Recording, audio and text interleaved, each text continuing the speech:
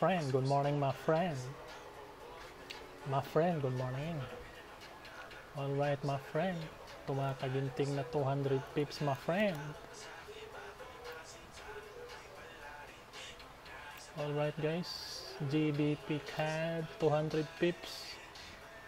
So, nag-trail stop na ako sa 100 pips trailing stop.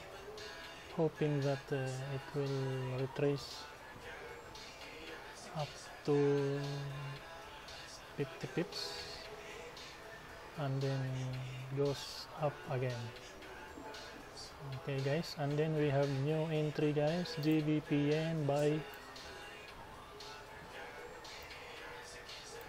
hoping that it will break this area. Anyway, this is daily time frame, so very close take profit is enough, and very close stop loss is enough. Okay, guys, this is it. This is our trade for today. Update only. This is only an update, guys, of our yesterday's trade of GbpCad, which already running 200 pips, and the Euro Yen, which is sideways, and the Euro CHF, which is sideways also.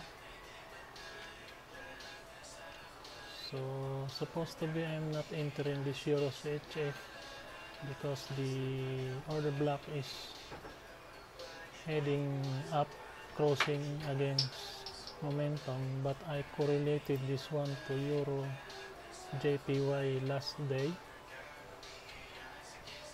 So Euro JPY is correlated to Euro CHF, so